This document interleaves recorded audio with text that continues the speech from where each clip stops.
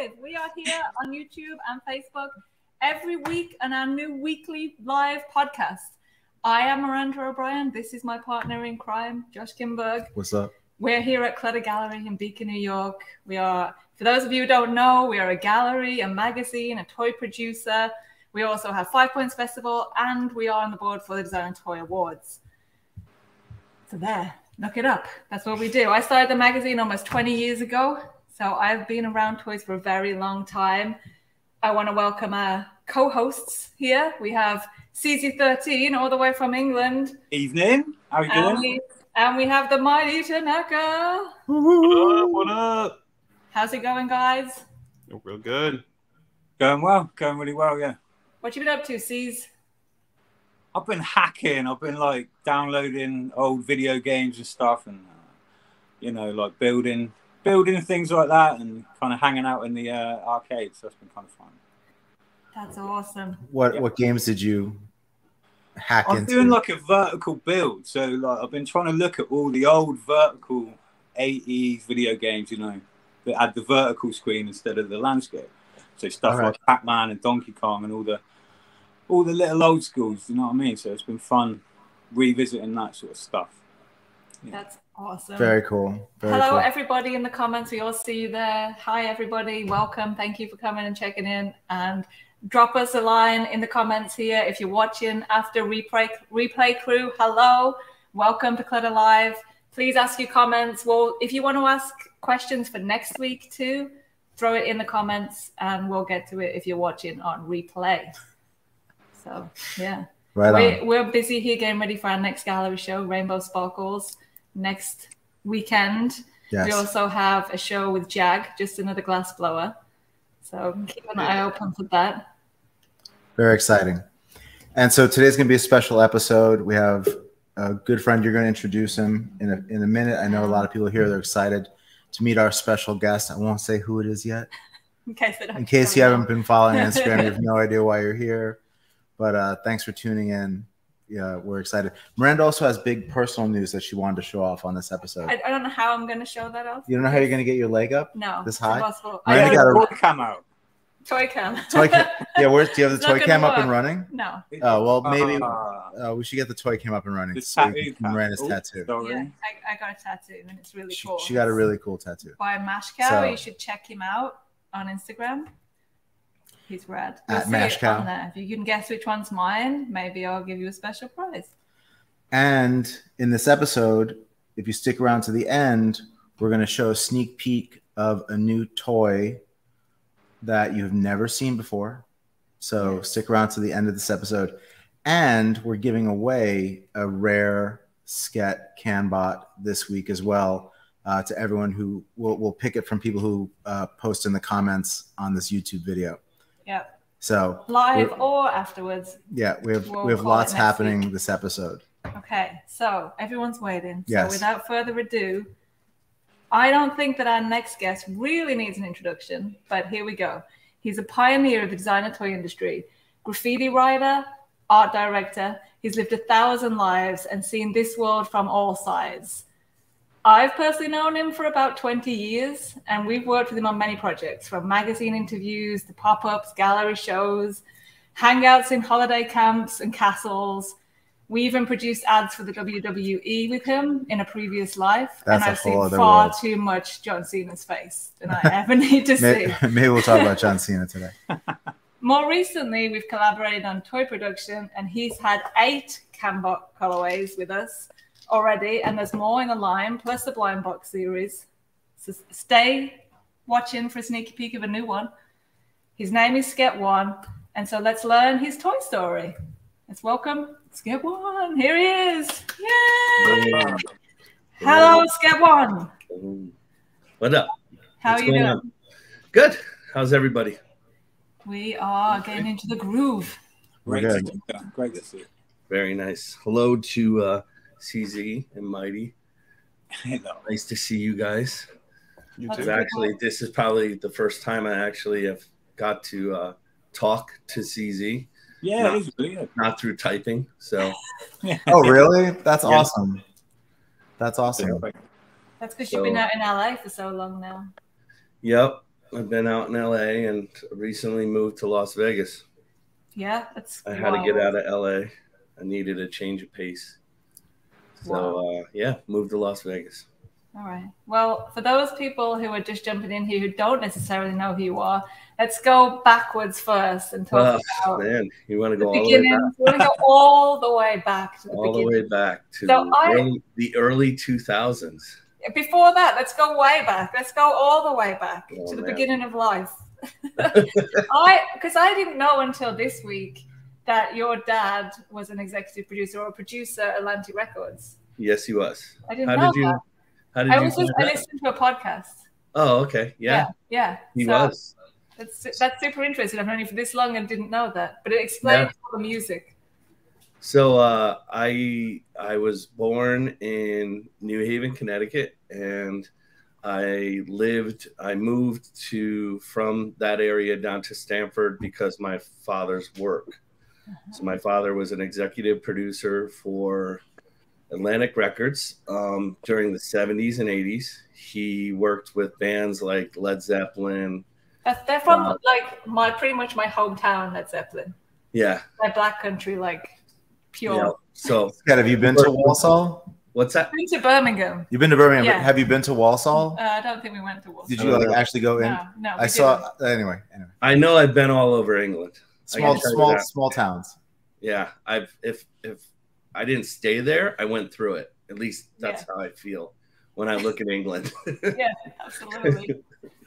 Money grabbing, gun waving New Haven, isn't that what you called it? Pistol waving, money craving New Haven. There you go.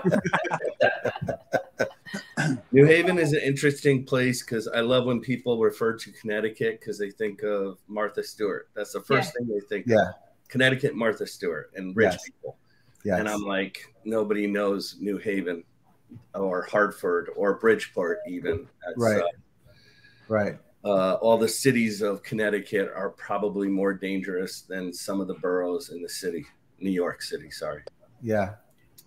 So I was traveling back and forth on the train. My mom and dad divorced, and I got to the age where I would take the train from New Haven to New York on a regular basis, which, of course, in the early 80s, graffiti, breakdancing, hip hop, all of that was just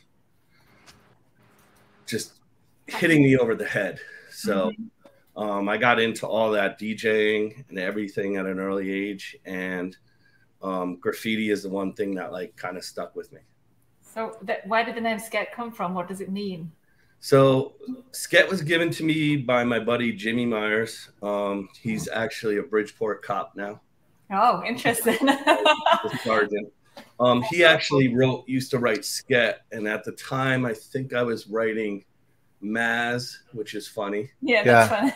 And because I was writing Maze, but it's such a typical graffiti name, I dropped the E.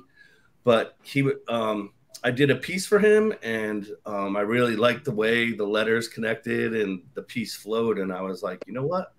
You barely do graffiti, so is it okay if I take the name? And it comes from the first 4 letters of sketch. So it's not really intricate or anything super deep down. But so I started writing Sket, and that was probably about 1986, I'd say. I'd start writing it. So did you always do art from a very young age? Is it something, or you always drew? Yeah, I definitely. So back to my father, he would bring home records and record covers, of course, and logos, So as a kid, I think a lot of us did this. We drew the logos of the bands that we dug and stuff. Yes. So at the time, I was really liking Boston and Led Zeppelin and AC/DC and just a lot of classic rock right now, Bad Company, stuff like that. Yeah. So I would be drawing those logos, and I remember I was heavily into the Stray Cats. So that cat logo was super big. I could draw that without even looking at anything, and graffiti just came natural to me. So I just moved on to graffiti.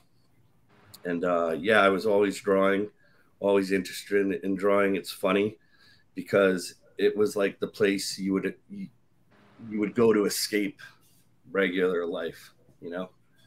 But we have so many things that do that for us now. It's actually nice to be in regular life rather than to escape. So that's true.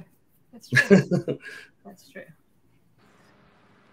So yeah, so I started graffiti, and I was doing graffiti for a while, and then let's see, music kind of went hand in hand with my artistic career, because you know, the rave scene came around, and I got heavily into like clothing and designing clothing.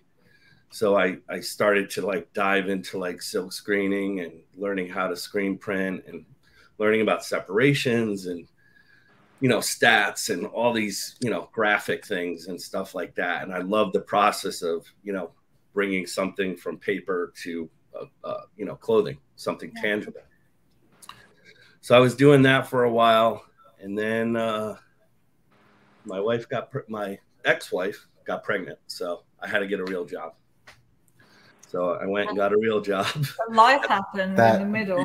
That's a common. Sounds kind of normal, right? Yeah, that seems to be life kind of just hits you, and it's like, all right, stop fucking around. Come on. Yeah. It's funny. So I ended up getting a job at a sign shop, where, of course, you know, lettering and doing graffiti, but I was brought in to actually pump neon. So I learned how to pump neon, and I started to learn how to bend neon.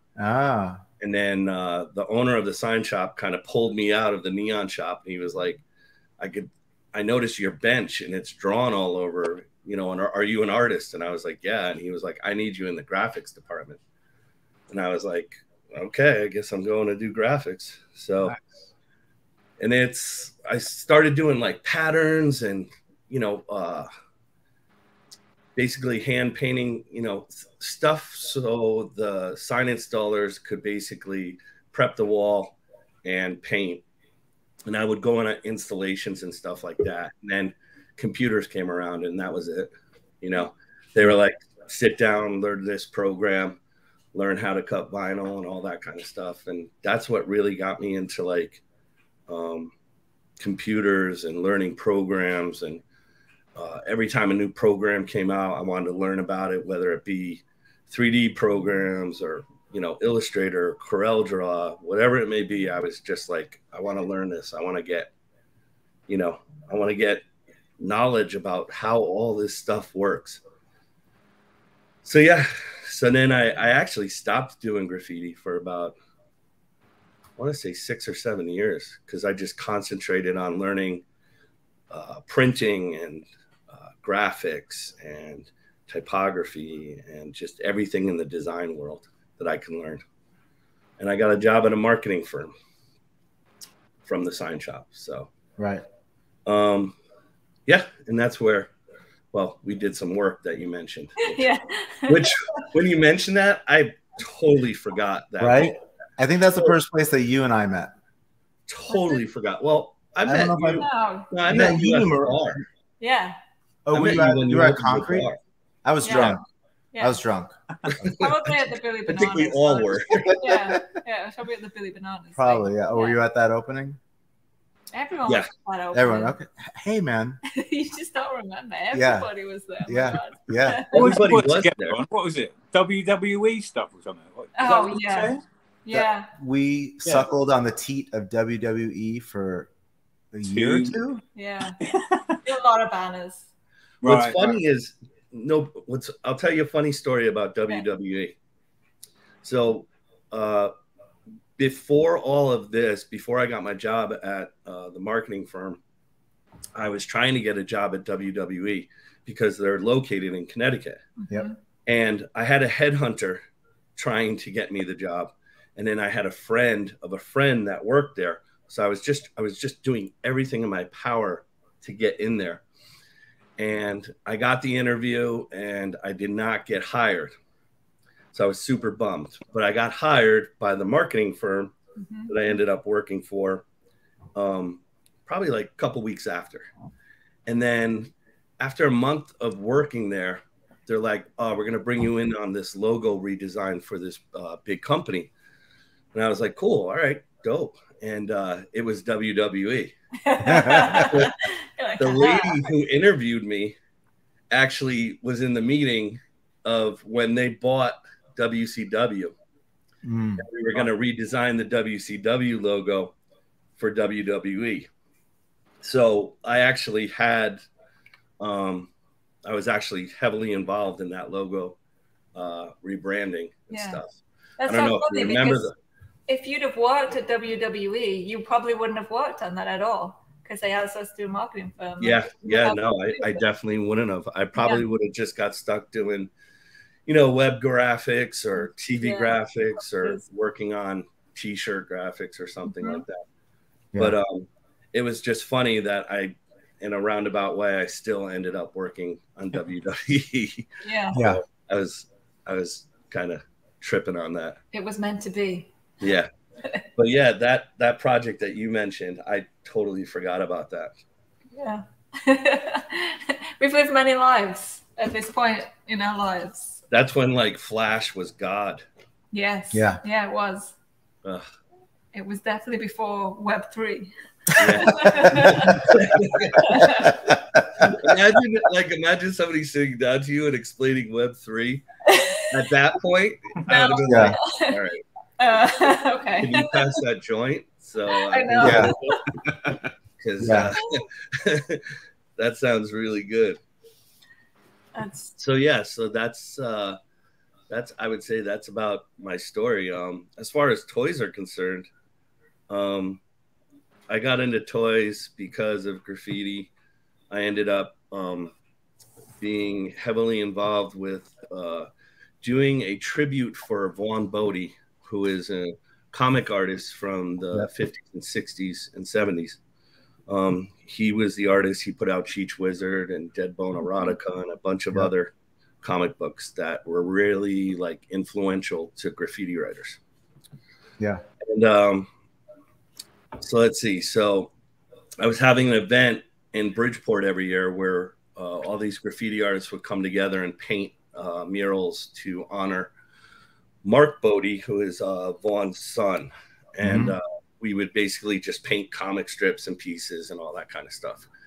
And through that, Mark invited me into the city for a show and was like, oh, I want to show you this new toy that this company, Kid Robot's coming out with. And I was like, oh, sick. And I already knew about toys. I was collecting, you know, I had some like Bear Bricks and some random Michael Lau bootleg stuff and, you know, nothing hardcore yet. And then I went into the show and I met Tristan that night. He brought the sample of the Kid Robot Cheech Wizard. It was literally a prototype.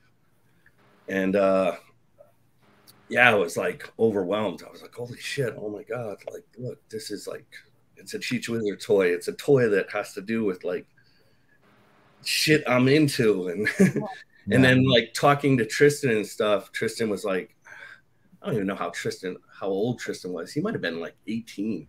Yeah. I don't know. I feel like he was like a little kid. He was young. Yeah. I don't remember his age. Yeah. Anyways, so he like handed me a CD and he was like, here, there's a couple templates on here.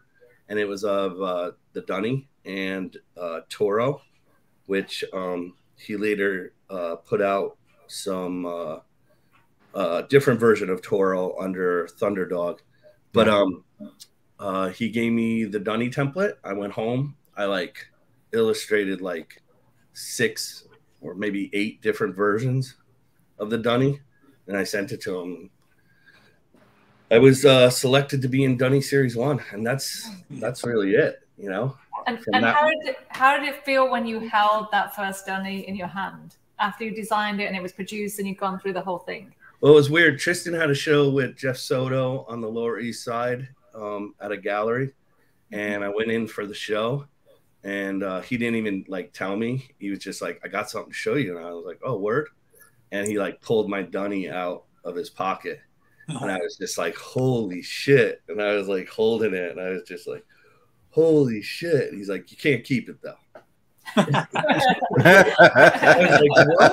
How are you gonna hand this to me and I can't keep it? We said He was like, Yeah. prototype. I want you to look at it to make sure everything's okay and stuff.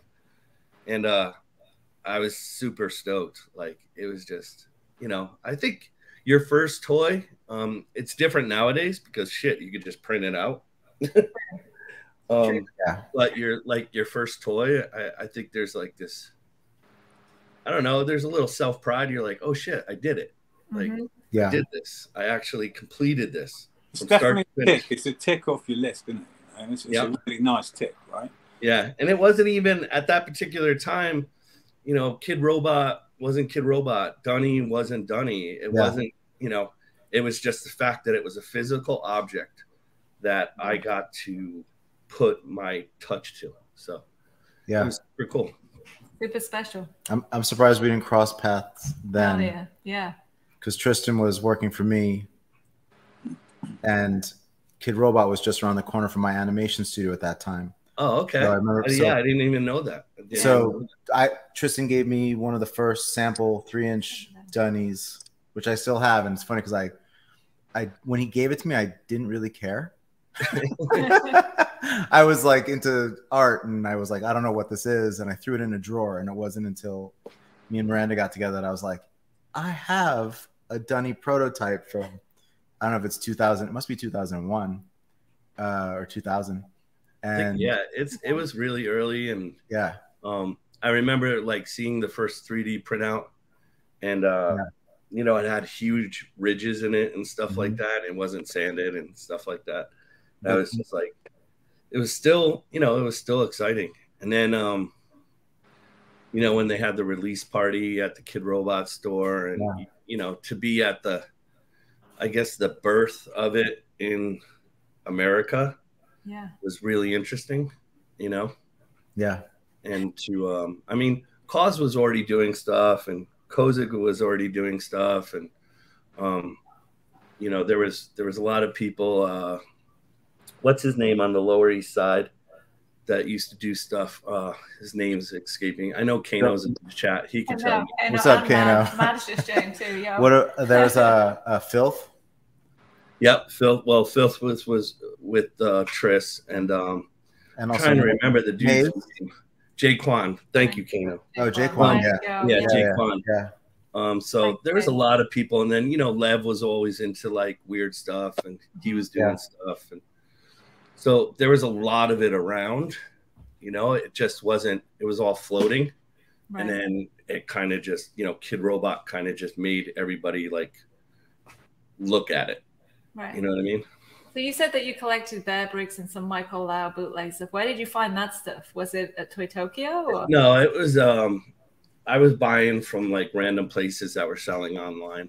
It was, you know, it was early in the online days.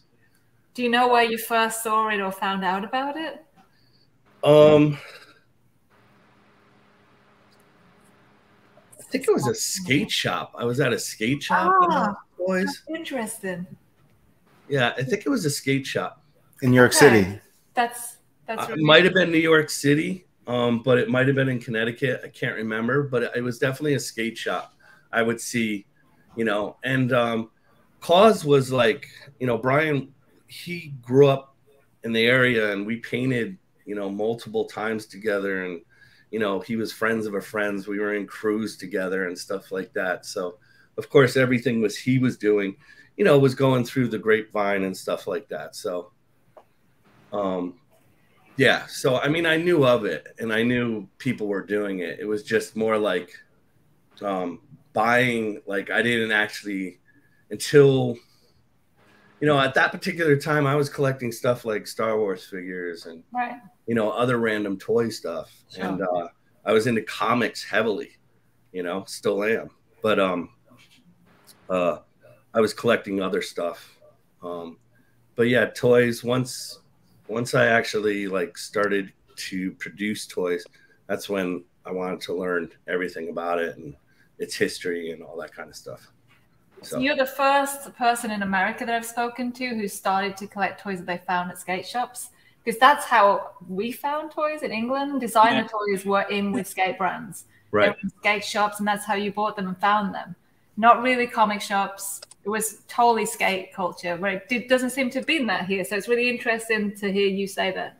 No, it was. You know, I was heavily influenced. I was a skateboarder growing up, and I was heavily, like, totally influenced by its graphics and stuff like that. Yeah, so I thought it was so rad that, like, pro skaters would do their own graphics and then be able to, like, skate their own boards, you know. And I just thought that was, like, the shit. And there was so many artists within the skate community, and then you have the graffiti artists that were in the skate community. So, you know, I think we grew up in a very good time where music and subcultures like skating and BMX and music like hip hop and hardcore and punk and just all that stuff was like went hand in hand. You know what I mean? And then, you know, graffiti and, you know, breakdancing and just it was just all one encompassing thing, you know. Yeah, and, DIY, counterculture, the underground, like it was all absolutely. And then like the rave culture was the same thing, you know, with like clothing and flyers and flyer design and you know, just, you know, everyone, a lot of DJs were making their own music and just stuff like that. Like a lot of stuff was very creative at that particular point in the 90s and in the 80s and then leading up to like the 2000s. So, were you into rave culture? Oh, dude, so badly. Like, yeah. I mean, the rave scene in the UK was huge, as you know. Yes, it was. And I know, like bedrooms, you know, like every fucking flyer on the bedroom wall. Like we had like Dreamscape here and Helter Skelter and tons of like mad, hardcore techno stuff. I lived that shit for years. I remember the first time I went to England was in. I'm trying to think of the year. I'm gonna say 93, maybe 92. And I went to England and I stayed with a friend's family in Sheffield. And the first thing I did was I want to know the pirate radio stations. I said, just put them on. I took all my tapes that I brought with me and I just recorded constantly. And I was like there when like Jungle just started to like seep onto the radio. Yeah. My mind was blown when I heard Jungle. Yeah. Loved it. So, yeah. I remember huge tape packs as well. Like you go to a rave, right, and then you could buy the tape pack. You open this massive fucking case. There'd be like 10 cassettes, obviously, in there. Do you know what I mean? And you'd have the whole rave in there. You know what I mean? Because you've had there's the jungle room, there's the techno room, there's the happy hardcore room, there's a chill out room. So like, honestly, it was some good times, man. Really good. Yeah, and I remember in Sheffield there was that. What was that? Gate Crashers. Yes. That big club. Yes. Yeah. I never went there, but I know of it. So yeah. Yeah, I went there. Yeah, I'm sure.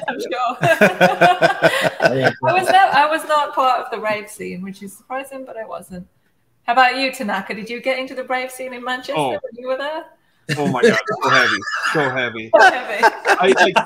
My experience there is like the lights are on, but nobody's home. Like I know I experienced it, but I can't tell you any details. Alex is like a cautionary tale. Yeah, totally. Yeah, blink. Yeah. Oh my god. You just take all the E. Back when we called it E. That's how I did. So yeah. So back to bringing it to toys. I guess all those things, you know, influenced our scene. You know. Kano says, "Sket with glow sticks." Let me find out. No glow sticks, but I can tell you, I definitely had my pair of, you know, wide bottom jeans. I definitely had those. They're all back in fashion now, just so you know. You can go back really? to wide. No, I'm good. The 90s is back. I'm good. Oh my god. I'm good. So that's how you got started with Kid Robot. What's that? That's how you got started with Kid Robot, was through Tristan, and just that's how it started. Yeah, that was a fun era. You know, I mean, you knew it wasn't gonna last. You know, that's the sad thing. Like we all knew it. You know. Why do you think that was? Why didn't it last? Why didn't that heyday last like that? because it's the beginning of the scene, and then you know, like the beginning of the scene, everything's, you know, hunky-dory and lovey and dovey, and everyone's like into it, and everyone's just positive, and you know, and it's growing and growing and growing, and then boom, egos come into play. And then was it like a naivety, do you think, at the beginning, really? Like, it was just everyone was excited. We were part of something like new, and you know, it was just like, you know, everyone was supporting everyone, and da da da da da. And then I think just it gets to a certain point where it's like, man, that person is making out with a ton of cash, and I ain't got shit. Like, you know, what's going on, or why is that person getting so much shine and I'm not? And you know, people start to realize that, you know, it's not all lovey-dovey anymore. Right. You know, and do you think that social media and access to people changed any of that? Because it used to be that, I think when this industry first started, that artists were like celebrity rock stars, and so those like Kid Robot parties or New York Comic Con or you know, Toy Fair back in the day, it was like a chance to go and see those people that you didn't have access to. So it was like you had to make an effort to go and see those people. I guess. I mean, you know, the internet, I would say MySpace was around, you know, back then. Yeah. And, you know, MySpace was around back then. So that was AIM and all those other like messengers. Yeah. Different. And I mean, if you're around, Kid Robot had a message board, and let me tell you something. The opinions on that message board were just as strong as they are today. So I stayed off that quite often. We would like look at it and then run away. Like, oh my god! Was that the old Kid Robot forum? Yeah. Not as bad as Sevens, but that was Skullbrain. Skullbrain, yeah. Skullbrain was like toxic. Skullbrain was just like, I hate American like artists. Like if you did Western vinyl, you were like the enemy. Yes. You know, the only person that was allowed to probably travel through both worlds was Kozik. That's true. But yeah, we were us Western artists were looked down on as like ruining and just biting off the culture. And I never got it. Everyone's commenting, oh my god, the Kid Robot forums. And like Kana's like Kid Robot forums, and Jeremy said they were brutal. They were brutal. Yeah, they were. There was no holds bar. It was like people had no problem commenting, and yeah, that was at the very beginning of all that kind of, you know, message boards and you know, interacting with people that you would probably never meet in person. Right. And they had no actual understanding of, they were just commenting things, but didn't really understand how it worked. So it was pretty funny. Yeah. But it existed. It was a good time. Good time. And then, you know, we got to do things that, of course, a lot of people wouldn't do now. Like look at, you know, going to Butlins. Yes, absolutely. You know, a lot of fun. You know, we had a blast there. We did. Mad, you, Christy. Yeah. I have to thank Mad for that because he introduced us to ATP and we had a lot of fun at those festivals. Is ATP still going on? No. I don't think so. No, I don't think so. Unfortunately, because they had such a great ethos of marrying art and music, and they were such music lovers that it was just awesome. Yeah, it was. Yeah, we saw some great bands in that little room in Butlins upstairs there. It was wild. Yep. Remember getting kicked. Well, I got kicked out with Ryan. I got in trouble. I don't remember that. What happened? We were doing something that we shouldn't have been doing, watching Portishead. And but that Portishead were a good example because, you know, ATP booked them twice to play that room, so they played both nights, and then wristbanded it so that everybody at the festival could see them. Yeah, like, people don't do that. Wu-Tang was there too, right? Yes. Yes. How great is that? They were, like Portishead and Wu-Tang. It's like, what? Yeah. I was standing on the side of the stage and like, I think it was Ghostface Killer or somebody ran over to me and said, I need a Sharpie. And I was just like, okay. So I ran back to the gallery, which was in a transformed hairdressers that we took over, grabbed a Sharpie and took it back to him. So yeah, it Wild times. Good times. And that's how you met Ghostface Killer. Yeah. What are you saying? At Butlins? At Butlins, yeah, Minehead. Minehead Butlins, man. Yeah. Wow, okay. That's random as fuck, but yeah. I know. We stayed in the little cottages and. Oh yeah. I stayed in them, yeah. Yeah, you stayed there as like a family vacation. Yeah, going swimming and shit. Yeah. Yeah. Well, they came over for a music festival, and they put bands everywhere, and like everybody that attends the festival rents one of the little cottages to stay in, and it was just a rad time. Like that's cool. Yeah. Mador made a Dolby figure, which was a little tape deck. I can't reach them, they're over there. Right. And then so we would make those, partner them with an artist, and we would run a gallery show at the festival and sell the toys and watch the bands. And it was just a rad time. And they were so easy going with us. They would just bring us all the alcohol we wanted. We'd just radio them like, yeah, we need more vodka. And we'd fill up the sinks in the back where they washed the hair with ice and just ice all of our drinks. Nice. Yeah. It was a lot of drinking. ATP was some. No, we're not saying Butland. We're saying Butlins. Yeah. Butlins. Yeah. Butlins. Butlins, exactly. Aluminium. Exactly. So yeah. So what are some of the most memorable projects that you've worked on throughout the years, aside from Dunnies? Because you've worked on many Dunny series. Well, the guy in front of you is probably my most memorable one because it was my first self-produced toy. Yes. Eggster was my first toy that I self-produced, and by the School of Hard Knocks learned toy production. Yeah. Learned about shipping product over from China and getting taxed beyond belief, and learning about the unions and having to get the truckers take care of the, instead of going down and picking up your own product, and just learning all the fun stuff and nuances of toy production that you really don't think about until you're into it, Absolutely. And he's rad. He's such an awesome little character. And he goes well with is it the Buckeye Rot, the tomato that you made with Weedy Wheat, the tomato that you made with Weedy Wheat? Yep. That was, Eggster was my throw up. Yeah. He was my E for my, that I used to rock, a character I used to rock for my E. And then the dude I write with, this dude Eros, he used to rock a tomato for his L. So we did Buckeye Rot. And Hannah said, first emoji toy ever, which was something that we were going to bring up. Like, when you made this, what it would become. Yeah. This was definitely Sket putting his big dick down in the toy industry. Nice. And drop mic and I'm out. Perfect. It had nothing to do with that, man. Yeah. Yeah. Okay.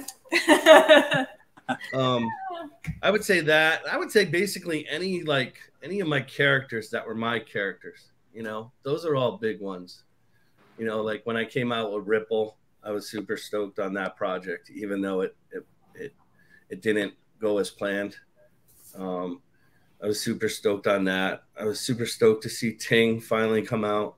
But I think anything that comes from your pen and ends up being three-dimensional is something that it's you bringing your creations, your personal ones to life. So to see them triple, the same thing. So yeah, I'd say all those, any of my own characters were like big deals and stuff like that. Doing a Bear Brick was one of those things, even though Bear Bricks are just starting to like catch on now, I guess, in the States. For a long time they weren't popular at all. But doing one, I don't know. It's just like CZ said before, take it off the list. You have these goals, I guess, as a designer that you'd like to hit, throughout your career. And definitely a Bear Brick would be one of them. But yeah, I'd say, I don't know. Every project's fun. Yeah. Until something goes wrong. So you made the dummy with Tristan and Paul. Mm-hmm.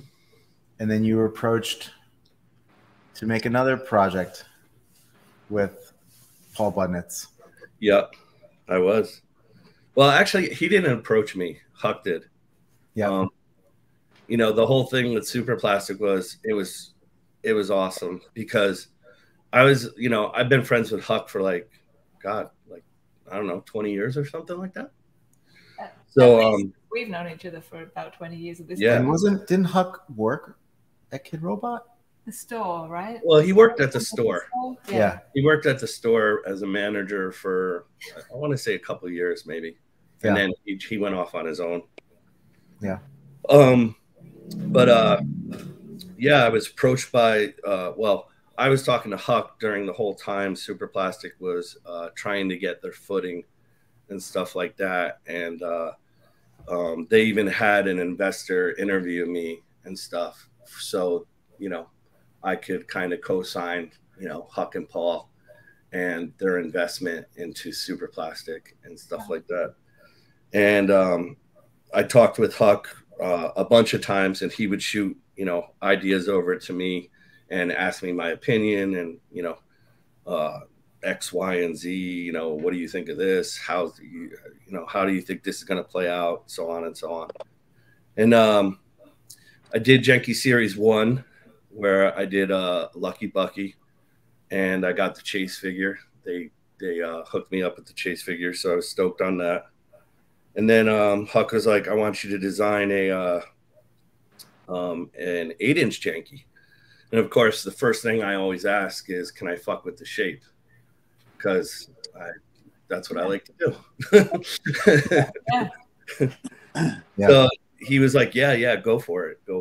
And I ended up doing 2 sets of layouts. I did some ice cream characters with like ice cream heads. And then I did the Cranky, which is referred to as the Cranky, where it was a spray paint top and it came off with a cap. And it made total sense because I was doing these syringes at the time, and they were old Krylons, and I was like, you know what, I want to bring some of that graffiti stuff back into toys because it kind of went out, and I wanted to bring it back. So I designed my particular design, which was the spray paint character, which is now called the Cranky. And when I did it, we were only going to release one. You know, it was only going to be one released figure. And it quickly turned into 3 figures. And then my name used to be where the Krylon logo is. It used to say Sket One. And they wanted to remove that. Paul wanted to remove that, of course, because Paul doesn't like when artists take front and center on their project, like a name. I remember Tristan telling me a story about that. And so they named, we shot ideas back and forth. And of course, it was just the mending of Krylon and Janky. So you got a Cranky. Nothing really. Wow. we learned something. I didn't know. Okay. Nothing really hardcore or brilliant about it. It was just mending 2 words together. It's just the first 3 letters of four letters of the word sketch, you know. Yeah. Yeah. There you go. So go from there. So did you manage to compromise with the logo thing or not? What's that? Did you manage to compromise with the logo thing with the Sket logo? Well, yeah, I totally understood it. You know, at the time, I wasn't like, I get it. You know, I had my throw up on the back of the head, so I wasn't really like, you know, I had my tag on the foot, you know, and I was coming out with 3 figures. So I wasn't really like, my ego wasn't like, no, it's got to have the Sket One across it. You know, I was like, okay, cool. You know, and yeah, we moved forward putting the 3 colors into production. And then halfway through production, you know, I got my contract and stuff, and I read through my contract, and what made me sign that contract was a stipulation that I owned all the rights to the artwork that was presented in the exhibit. And of course, in the exhibit was my 3 designs. So redesigning the head of the cranky. In law, it's called a derivative of work. So basically, derivative of work is you have an original of something, and then you take that and you derive a new piece of work from that particular work. Mm-hmm. The owner of that work is the creator of that work. So this allowed me to copyright that work. And under contract, I had all the rights. So I did that. Because of my past and things that I've been and had to go through, you learn these things as an artist through trial and error. I've had projects in the past that, characters have been under copyright, and you're allowed derivative work from that character. So if somebody owns that particular copyright, you can get around it by changing that character and stuff like that. Mm-hmm. There's aspects to a bunch of my characters that I've made abstract to get away from certain characters. My face, that is basically my brand now, my little eyes and my little mouth, came from my characters. But that particular face in itself is its own piece of artwork. So being an artist, we don't really think about these things, like who owns the rights to things, and who's in control of certain particular pieces that you do. We're just excited about making toys, but as somebody that might not be doing this full time, you have to be very, very, very conscious of what you're designing and who you're designing it for. There's a big difference between producers and artists. Producers don't have any assets, and artists have all the assets and the brand. Coming together in a relationship and making something together is all well and good, and I live for it. I've worked with big people, I've worked with small people, and I love it. I mean, that's what makes our community, is the producers do what they do and the artists do what they do. But at the same time, it has to be fair. Everything has to be fair for the relationship to just be cool. I mean, I've done a ton of work on a handshake and nothing ever happens. Nothing ever happens. Everybody's cool with each other. Mm-hmm.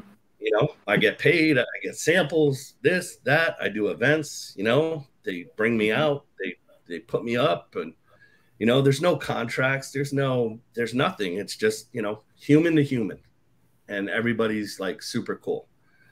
And then there's shady shit that goes down, right. And I would also say there's a difference between work for hire. Like working in a design firm, that there's a difference between work for hire and creating work for somebody else's use and capacity, and partnering on something and creating artwork for that purpose. Absolutely. And, that's got to be laid out into a contract. I remember when I was at Bad Juju, and the reason why Bad Juju fell apart is a bunch of different reasons. But I remember that they tried to, after 2 or 3 years of being in production, they probably asked every single person that worked for Bad Juju to basically say, whatever you design for Bad Juju is property of Bad Juju. Whatever, and it wasn't even just design, it was whatever you designed on their computers. Oh. So if you if they gave you a laptop and you went home and you did something outside of work on this particular laptop, they owned it under contract. Now that was a shady stipulation. Wow. And that's the thing. A lot of these businesses and a lot of people that are around these businesses are aware of what they can grab from certain people. And you have to have knowledge. Not everything is cool. Not everybody's cool. Bottom line, not everybody is cool. Right. There's people out there that do shady shit every day. And, the best thing I heard is,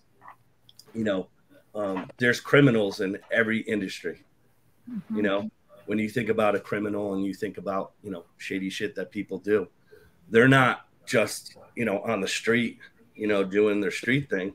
They're in every industry, everything. They're in law enforcement. They're in politics. They're in, you know, they're working at a supermarket. Take your industry, and it sucks as a human being to think that there's, you know, undecent people out there. I don't think any of us want to think that about humans, but we all know that they do exist and they're shitty. Right. You know? Especially in a world that feels like a community and is like approached as a community. With a love for something.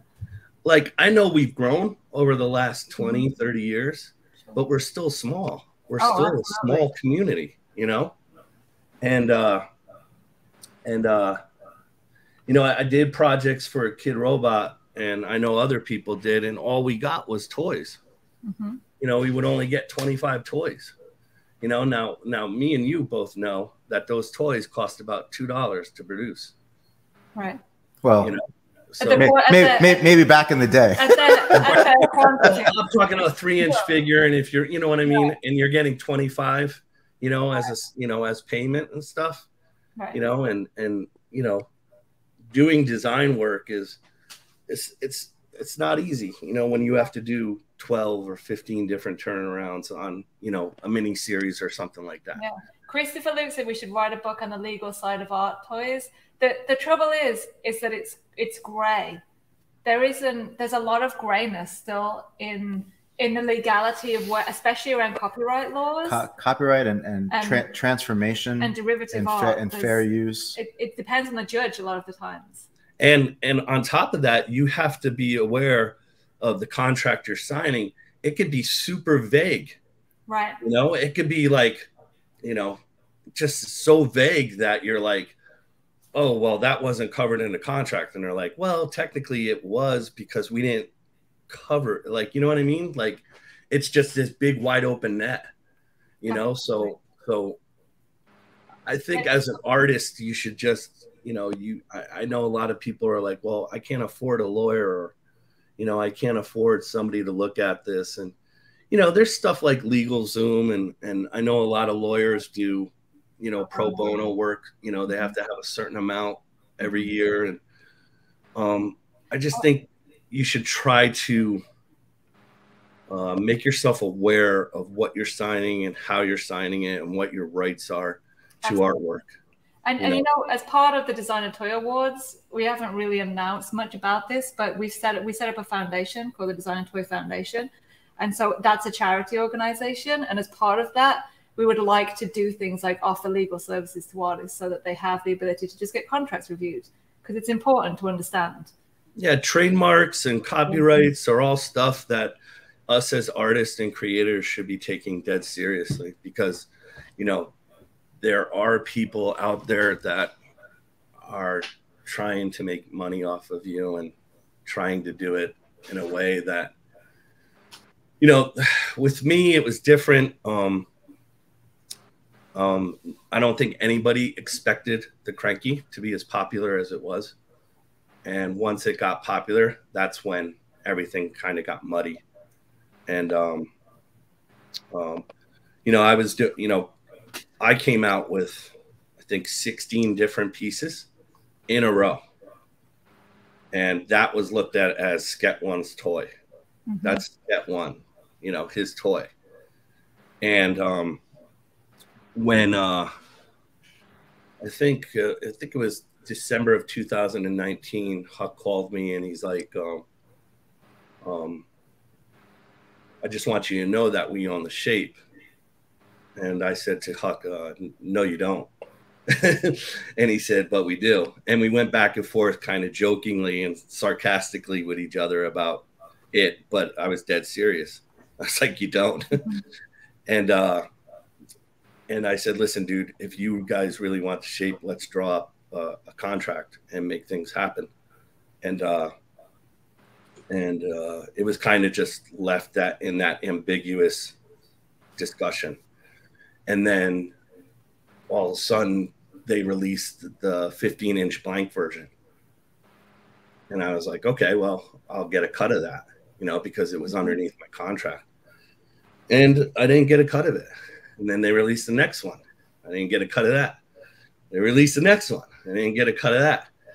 And then the mini series was coming out and I didn't get a cut of that. And that's when I was just like, all right, I have to have a discussion. So that's when the discussion was brought up. I tried to work out something with Paul, and we just couldn't come to terms. And I had to take the route of the lawyer. And we were in discussions for a year. Not me and Paul, just my lawyer and their lawyer. And their lawyer kind of just ignored us. And finally, I got to a point. I was like, all right, you know what?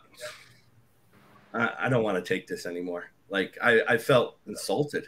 Mm-hmm. You know? And that's when I went to the internet, you know, because my big thing is that a lot of people don't know about this stuff. You know what I mean? A lot of people don't know about contracts, and they don't read them, or they don't care, or they just want to produce stuff. And yeah, I wanted to inform people, you know? So I informed people, and I appreciate, let me just take this time to say thank you to everybody who posted and added super plastic and reposted. You know, I really appreciate it, because without that pressure, I wouldn't be in the particular spot where I am now, which is we're in the negotiation state now. Oh, good. So we're talking. Yeah. We're moving in a positive direction forward. Awesome. So that's really good that it did create a bit of pressure, so it is moving forward, right? So that's... Well, the thing is I don't want to, you know, if I had to go into litigation, I was going to go that far, you know? It's so stressful. It is. It's unnecessary. Draining. You know, like, it's unnecessary. It's like what's crazy is that you have this symbiotic relationship where everything's just beautiful.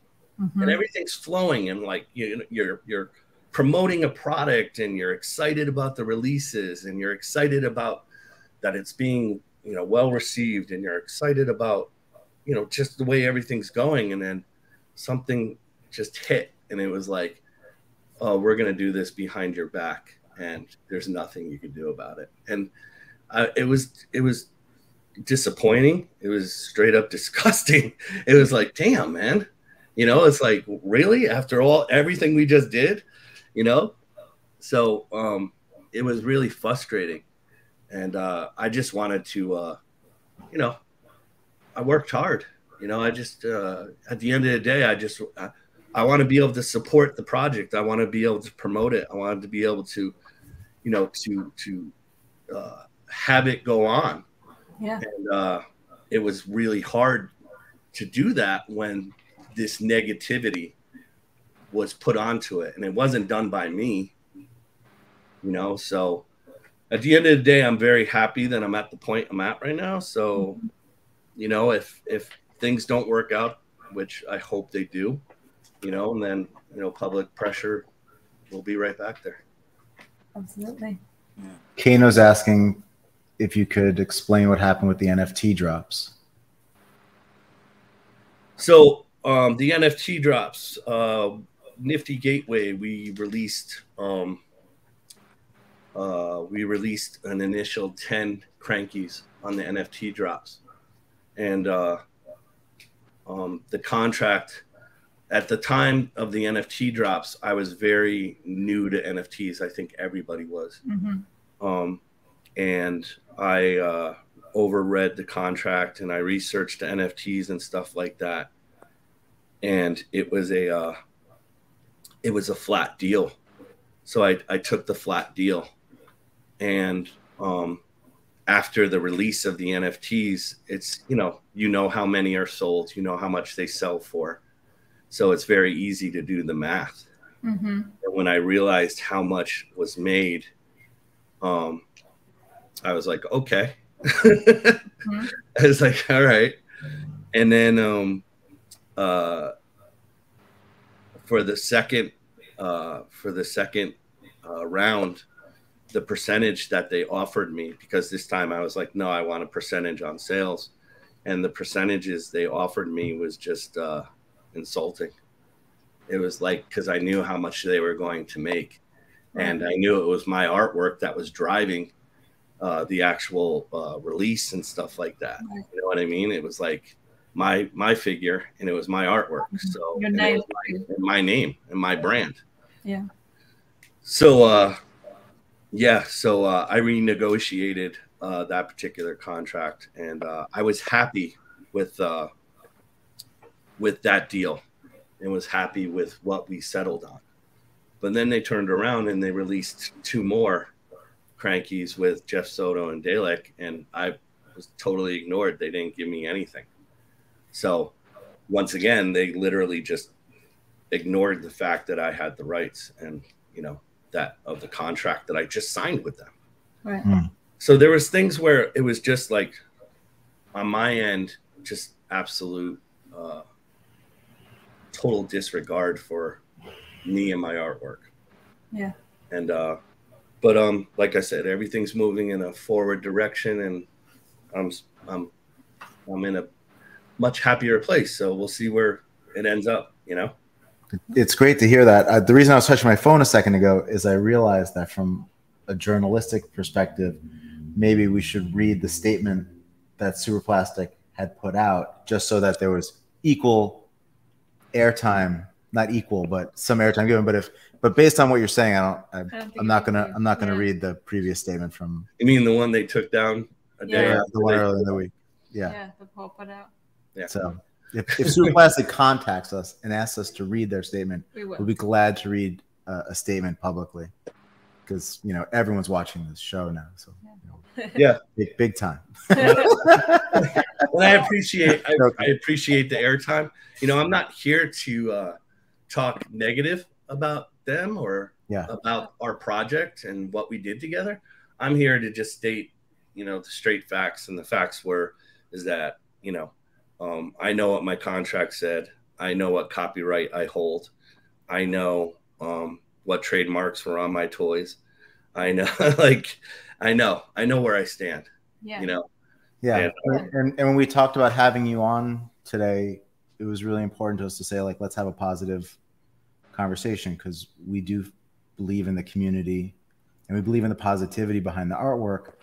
And the full circle, I think, for us is that people who come in to collect the toys get really turned off by the negativity that comes from the economics that drive a lot of it.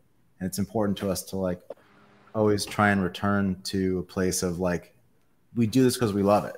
Yeah, no, and we're not here to shit on each other.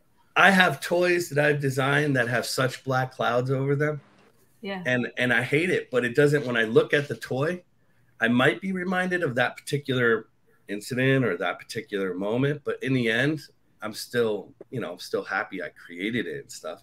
I wouldn't necessarily want to do it all over again, but I mean, I'm glad that it's going in a better direction at least, man. There's been some crappy companies out there. I mean, that was one of the things that Miranda wanted to ask you about. You just wanted to say you had 2 words for Sket. Did I? Yeah. What were they? I don't know. I've never met these people. I'll say it, and you guys can pick up. Weedy Weed? Weedy Weed. Oh yeah. Talk about Weedy Weed. I never met. No, I was just gonna say that when we first met, I think it was 2004, 2005 at Toy Fair.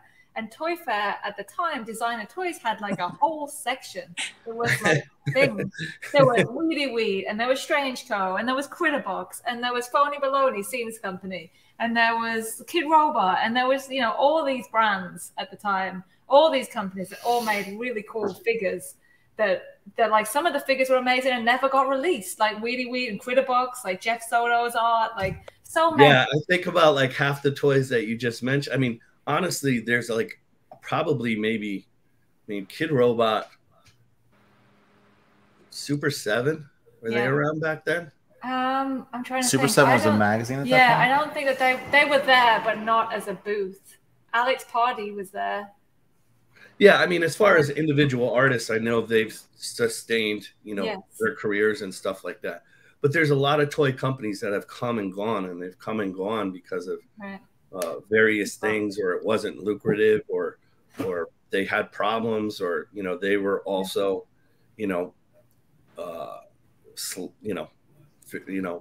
Weedy Wheat was just Weedy Wheat was one of those things, you know, it was all about contracts and rights to toys. And, you know, all I can say to toy artists is read your contracts and make sure you understand everything in those toy contracts, because you're responsible.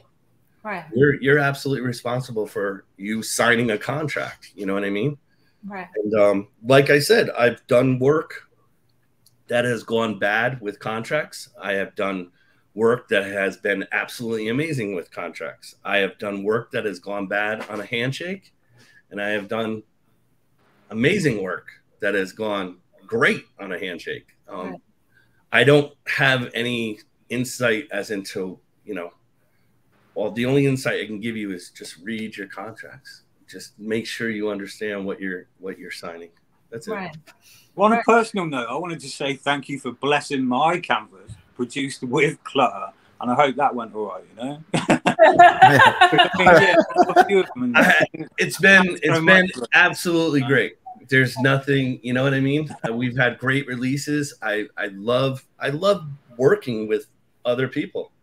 You know, I love being able to jump in on projects and, you know, put my particular style and brand on there and wrap stuff. And I would say what's really great about your art is like the phase one design across all the different platforms, and you put it together, and it's just such a beautiful display of like that artwork and how versatile it is for a really graphic design. It's just amazing. Thank you. Yeah, Thank you. I love it. I really, you know, when I first created that for the mural in Long Beach, you know, it was just all about color, you know, and what color conveys. And, you know, me putting my particular face on that is kind of like it. Yeah, it's more of as the kids say, it's a vibe. It's a vibe. In the parlance of our times. Yeah. Yes. It's funny going back through, you know, the many magazines that you've been in, and this whole issue was about Weedy Wheat. This was like the Weedy Wheat family. Yep. Because it was such a, you know, they were coming out with so many figures and so many artists. Like this was the whole issue about it. If you don't own know it, Weedy Wheat, you need to grab issue number 9, and you can read interviews with Matt and Sket and Kathy Olivers and Brant Peters and the guy who owned the company, and yeah, history. Yeah, it was a time, and I think there's, you know, there's certain companies throughout time, you know, that have had their issues and stuff, like Weedy Wheat and Mind Style. And, you know, there's certain companies that have left their mark not in a positive way on, you know. Mind Style seems to have resurrected itself. Around, but not with, but they came in a different direction, and they just like, yeah, I remember back in the day with Mind Style. Yeah. You know what? And it really, like, I got out early. You know, I was out early, but like, you know, Doc A went through it, and you know, like Doc's like the best person in the world. Yeah. You know what I mean? And anything, like, I can't believe, like, you know, somebody would do anything to Doc. Like, I know. We had him on last week. Yeah. Like, what's wrong with you? Dude's a saint, you know? Right. We learned a lot about Doc A last week. Yeah. We did. We spoke to him for a while. I mean, I've known him for a long time. So, yeah. So, yeah. Yeah, he's a sweetheart. So I just want to say Edwardian. Am I saying it right? Edwardian. Yes, not Edwardian. Edwardian. Yes. Yes. We asked him if he was Victorian, and he said, "I'm Edwardian." So. And we were like, and we looked it up. But yeah, judging through all these comments I see coming up, and just everything that I've seen on social media, I mean, the outpouring of love and support for you really speaks, you know, and it's great to see, you know, this love that people have for you and everything that you've accomplished in your career. So, you know, thank you for everything that you do and continue to do. Yeah, no, I cannot tell you how much it is appreciated. Like, because I wouldn't be in the spot I am if I didn't have the support that I have. You know, I would have, you know, I do marketing, you know, you guys know I do marketing full time, and I probably would have just, you know, gone into that back hole and just gone into an everyday designing, you know, maybe once in a while go out, paint a piece, stuff like that. But having support over the years, you know, has been really, really essential to keep pushing and to keep going and to keep creating, because without it, I mean, I don't know, sometimes it's like talking to a wall, you know what I mean? Yeah. I put out stuff that has been, you know, falling flat, you know, but you can't give up. You got to keep going. You know what I mean? It's like you never know what's going to be popular, and you never know what's going to be, you know, what people dig and what people are going to like and stuff. But I think within the last 10 years, I finally found my groove, and I'm just pushing forward with that and trying to develop and create my style further, you know? Yeah. So, yeah. But, yeah, thank you. So, yeah, that's on the super plastic tip. Yeah. Right on. Pay Sket One.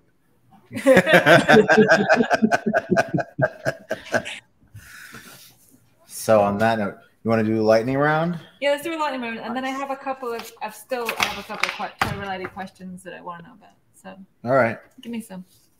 All right, we're gonna do a lightning round to break the like seriousness, and then we'll mix it up, and we'll come back. We'll come back. All right, everybody, get your energy up. Let's do this. All right, let's go. Let's go. All right, Sket One. Your first lightning round question is production toys or custom toys? Pardon? Production toys or custom toys? Custom. Krylon or Montana? That's an era question. Like, I can't, like, I wouldn't use Krylon of today. Right. You know, but back in the day, I would use it in a heartbeat. All right. Like, there's two different formulas. That's an unfair question. Okay. Right, unfair. Okay. Well, two different lives. Yeah. The Smiths or the Stone Roses? Wow, I have to go Smiths. I have to go Smiths. I knew you would. I knew the answer. That's a really tough question. That's a hard question, but I mean, there's a bunch of groups that you could throw in there. But yeah. Go on. Phasers or lightsabers? Lightsabers. That's New York or LA?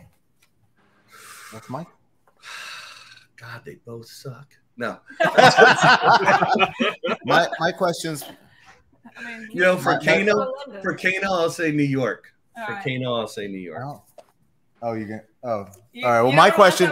My question is similar to the last one. East Coast hip hop or West Coast hip hop? East Coast hip hop. There you go, baby. There you go. Without I don't a know if doubt. I'm going to say this one right. I practiced. Great apes or great apes? What? I don't even. Are you saying grape ape? Because that's what. Like Hanna-Barbera, grape ape. Oh, great! More apes. What the fuck? Okay, moving on. It was so good. You're going great apes. Good answer. Good answer. Have you run out of questions? This one's stupid. Give me this one. All right. Wait, I want the. You're just taking all my questions. I want this one. Okay. All right. Fuck, marry, kill. Abraham Lincoln, Gandhi, Princess Diana.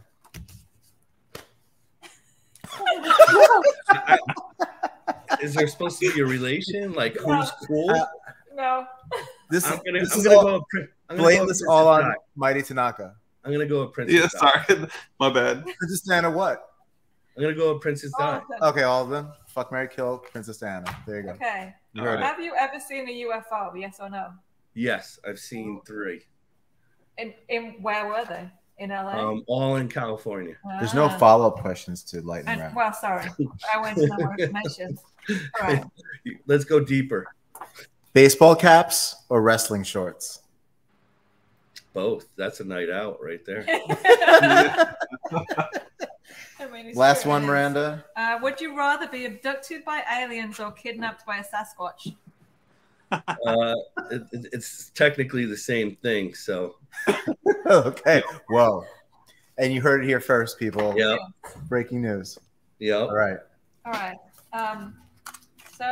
So New York versus LA. What made you move from the East Coast, and I thought you would go and live in England, to be honest.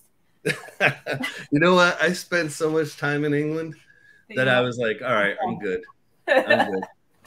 It's obvious that I previously lived there in a life, so it was enough. Trust me, the breakfast still gets cooked up here. Good.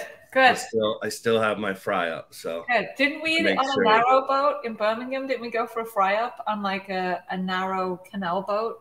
Yep. I ate a fry up every morning. Yeah. You have to. That's what I did in England. That was like every morning I woke up and I was like, I'm going to get a fry up. We took Sket to Warwick Castle too. Oh, really? Yeah. Yep. I've spent many days there. Yes. Fun times. So you moved to LA and then everyone followed you from the East Coast? No, not really. I was actually, I think, out of the bunch, the third to arrive. Well, when 2007, 2008 happened and the economy took a shit, New York kind of dried up as far as like a creative mecca center that it was. Like it felt like all the creative jobs just kind of like disappeared. And at that particular time, I know Shane left and he moved to LA and he was working for Art in the Streets. And then Kano left. Kano moved out there for animation and stuff. And then I was just like, you know, at that particular time in my life, I know I needed to move. Like, you know, especially for doing what I was, you know, wanting to do, which was further my art career. I was like, I have to move. And then I ended up doing a mural job out in like Laguna Beach area. And that's where I met my partner that was into doing Bad Juju. And he was like, you know, do you want to come out here? And then he pitched me, you know, the job of being the creative director of Bad Juju. And I was like, I can't pass that up. You know, I was like, I have to take that. Yeah. So that's why I moved. You know, I moved out here for a job and for life and friends. And it was a big deal at the time, you know, because I was like, what? By that time I was 40. So yeah, it was a big move. Yeah. It was a big move. But I wouldn't change it for the world. I love the West Coast. And then you got married and had another baby. Yep. Yeah. Yep. You had a Star Wars themed wedding, right? Yep. I had a Star Wars themed wedding. My wife, Jamie, is in the 501st, which is a charity group that they do. Basically, they're sanctioned by Lucasfilm to wear screen correct costumes, and they do charity work. That's so cool. do everything from, you know, visiting kids at hospitals to, you know, events. And yeah, so all those people helped us with our wedding. That's amazing. Which was really cool. Got married by Darth Vader. Had Boba Fett up there keeping watch, and we had stormtroopers on guard, and that's rad. Yeah, it was so awesome, absolutely awesome. And it's funny because your wedding goes viral. Yeah, you know? Yeah. Like there's members, and like I forgot where she said it was, like in the Indian 501st or something like that. It was some place over in Asia, and they were posting it and pictures of the wedding and stuff. So that was cool. But yeah, man, I love the West Coast. I love California. I wish I didn't have to leave, but to run a business in California in this day and age is really, really hard. Right. Their taxes are just, oh my God. I can imagine. Just brutal. So now you're in Vegas. Yep. And how'd you find Vegas? Like, you like living there? Same. Yeah, it's basically the same. Vegas is small. You know, everybody knows Vegas as the Strip, and I live about 15 minutes west of the Strip. And I've been down to the Strip like twice since I've been here, and it's to visit people who are visiting Vegas. So, right. And that's the other great thing. A lot of stuff happens here in Vegas. There's a lot of trade shows. You know, they have a Comic-Con, and everyone is always like, "Oh, I'm going to Vegas." Yeah. So we actually get to see everybody that goes to Vegas. You know, when I was in Southern California, I didn't see that many people where I would see people at events in LA and stuff like that. But, you know, everybody comes here. So it's always nice to like somebody to hit you up and be like, "Oh, I'm in town. Why don't you come down and get dinner or something?" You know, so that's cool. That's great. That's great. That's super cool. Let me ask a quick logistical question. How long do we have you for? Oh, yeah. When do you have to? It's 7:22. You have you for about another 20 minutes. Okay. Cool. So do you want to do? Well, I want to know about. Do you want to do Toy Tank? Yes. Yeah, but I just want to know about. Okay. Let's do. We're gonna talk. All right. I have a couple more questions about like licenses and working on toy licenses, because you've worked on quite a few, you know, big licensed products, and I know a lot of our audience would like to know about how that works and whether you find the constraints of working on a license like a brick wall, or whether you enjoy the boundaries that they give you. Well, going back to the whole rave scene, like, you know, taking over licenses for flyers and for clothing and stuff like that, and, you know, logo flipping and having fun with licenses and stuff, not the legal way, right, was where I came out of. And then, you know, growing up in the marketing world and doing designing with marketing and stuff, you know, you clearly know when they have their, you know, brand ID, what you can do, what you can't do, don't do this, don't do that. In the book. Make sure you have 2 E's to the left and right, and you know. So working with licenses like say Sriracha, absolutely amazing, great company. You know, they don't have a marketing company. Like, they don't have any marketing. They don't do, you know, advertising, and it's all by word of mouth. And Sriracha has become this, you know, grassroots amazing sauce. And, you know, when I first met the owner, I met him at an art show in downtown LA. It was at the Chinese American Museum, and it was to honor Tapatio and Sriracha. And I put a dunny in, my custom dunny. And I put I put 3 different colored Sriracha extinguishers that I customized. And from that particular show, the owner of Sriracha wanted that artwork. So I brought the artwork to him when the show was over. And, you know, he asked me what I wanted for the artwork. And I said, to use your license. And he said, go right ahead. I love what you do. That's amazing. Go right ahead.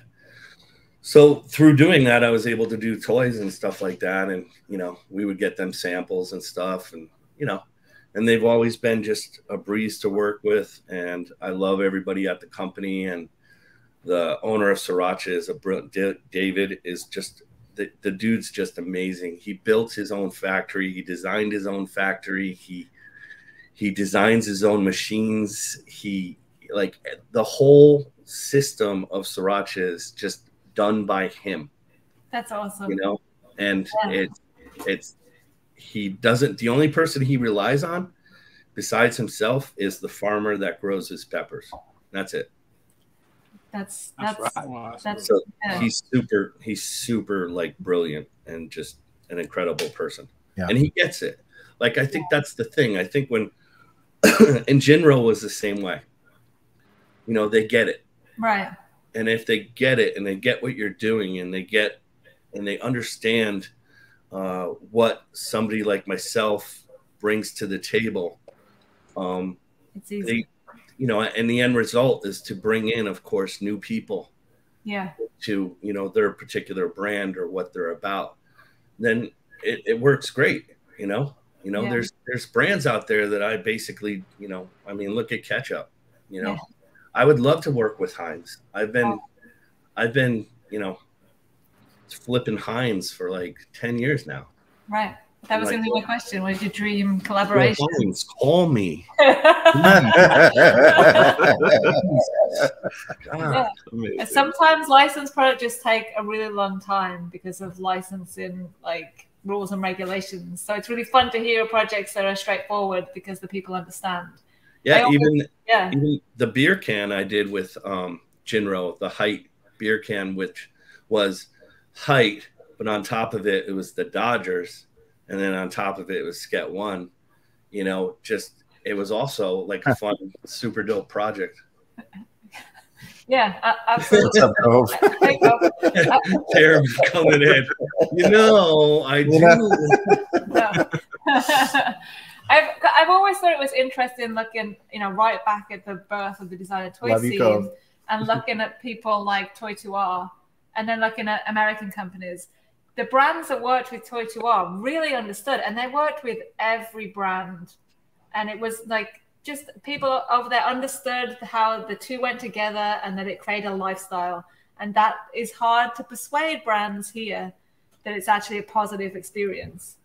Yeah, you know, brands are particular, and if they don't understand what you're talking about, you know, if they don't understand, oh, what is this toy? What do you mean vinyl toy? And you know, I don't get it. You know, with Jinro, and we were discussing the Dunny, you know, they were like, oh, you know, we're gonna get the Dunny, and I was like, listen, buy all of them. I said, go to Kid Robot, license the Dunny, buy every single one of them, and have it for yourself. Yeah. And I was like, and that's the only way to get it. And he was like, why? And I was like, because the whole thing about collecting toys is the rarity of the toy. And I was like, if you guys are going to just give these toys away yourself and they can't get it any other way, this is a perfect way to make your toy super, super, like, just highly collectible. Yeah. I was trying to explain it to them. And they were like, what do you mean? And like, I had to go on and like show that, like, I had to talk about numbers, and I had to talk about like events and toys that were, you know, sold at events, and, you know, toys that you can only get. Like, I remember Kid Robot did what was it? A Samsung Dunny or something like that. And you could only get one if you know, got the phone or something like that. Right. Remember the Taco Bell Dunnies? You can reach them right there. Yeah. Miranda and I. We'll pull this one out because it was the most of a ripoff of Maz's design. Whoever was like, "Yo, let's do this," at Taco Bell. We were out of their minds. There should have been somebody at that table was like, "This is a terrible idea." We were still living in the city at the time. Yes. And do you remember Kid Robot got a truck and parked it at the end of Soho and was like, there was a hashtag. I can't remember what it kill was. False Vinyl? No, it was something. It was. Yeah, it was kill false. Yeah, they had vinyl. T-shirts and they were giving away stuff to try and like circumvent this whole thing. It was crazy. Yeah. So fun. we had to go to a Taco Bell in Queens. And we bought them all. Yeah. Yeah. To actually get the run of them. I think my brother has a whole set. Yeah. Yeah. But then Dalek design. But then Kid Robot kind of turned around and licensed their product to Sonic. Yeah. And that was that's recent history. That is recent history, but that was like kind of a sideways move. That was another thing. It's like, you know, like, yo, I'm right here. Like, you know, that's what I do. You know what I mean? Yeah. That's what I do. And you know, I could have flipped those toys so hard. Yeah. You know, I'm just like, man, opportunity missed. Like, but I get it. You know, they have budgets, and, you know, they have to take shortcuts, and Kid Robot is a different company now. They're not Kid Robot. We love you, Kid Robot. If you're listening, we love you. Yes, but they've changed. Not the same. No, it's not the same. They've changed. Absolutely. And I don't hold it to, you know, they got to do what they got to do. So I get it. Yeah. You know? 100%. We could have a whole episode. It's like your friend that had to get a job. Yeah. Right. Or, you know, got married and had a kid and can't come out and party anymore. Exactly. Kid Robot got pregnant. And Yeah. We can have a whole episode talking about the ups and downs of Kid Robot. Exactly. So, with love. Yeah. With love. But we should do Toy Tank. But before we do that, what advice would you give anybody that's just starting out as an artist in this industry? Apart from read your contract. It's so. What's that? Apart from read your contract, obviously. That's the number one advice. Well, the thing is now is, you know, it's changed a lot. And at the end of the day, artists today don't need producers. Right. You know, technically we don't. You know, there's all this equipment out there that we don't need producers. We could just put out our own stuff, you know, and you know, we can promote our own stuff. We can create our own stuff. We can do limited runs. We could do, you know, we could do resin. And I mean, you know, if you have the money to start the equipment, even if you don't, you could go out and buy just sculpting and sculpt stuff and paint it and sell it. You know, it's changed, you know, like when I was doing customs, it's changed. Oh yeah. You know, and when I was doing production work, it's changed. You know, I just ended up to, you know, I'm going to start producing more of my own stuff because, you know, I have the means to do it now, and I have the knowledge to do it now. And I have, you know, I have situations that I've been through to that have taught me how and when to do it and what to do it, you know, and what I should focus on and where I shouldn't focus and stuff like that. So I feel like anybody getting into it, research. You have tons of YouTube videos that you could watch. You have being an artist is not just, oh, you're an artist. You have to learn marketing. You have to learn fucking video. Now that Instagram has decided you have to learn, like, there's a ton of stuff just besides being an artist, you know, and the most important thing is you have to have passion for your own work, and you have to have motivation. I know a lot of people that will get an idea and get psyched up and, you know, spend 2 days or a week on it and then just decide, you know what, I don't want to do this, you know. So you can't give up that easy. You got to have, you got to go for it. If you're going to go for it, just take the time to research. And, you know, if you want, you know, if you want to get into sculpting, then research sculpting and research tools and research this and research the best material. And the internet wasn't around when this all first started. And I mean, it was, but not like it is today. It wasn't really when I first started collecting toys and looking for stuff. There were no resources for that stuff, really. So I would say, yeah, just research, you know? Yeah. I would also say there's a lot of space for everybody. Oh yeah, definitely. So, definitely. I love walking through Designer Con now. Yeah. And I mean, I haven't been to 5 Points, but I know it's the same exact thing. And you just see independent people, you know, doing independent customs. You know, and they got their booth and they got, you know, their whole thing up and going.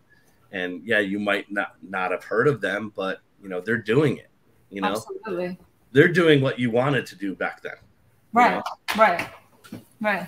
Well, so on that note, we have a new segment that we're bringing on to Clutter Live. We're calling it what? Go on, you do it. I would have said no. I would say thank you to Sket. Well, we're not letting go of Sket. Okay, don't go. We're not letting go of Sket. But he's going to bounce maybe halfway through, so. I got about 20 minutes. Yeah, we'll thank Sket at the end. All right, keep going. So, Sket, we're bringing on this new segment. It's perfect for the conversation we were just having. We're calling it Toy Tank.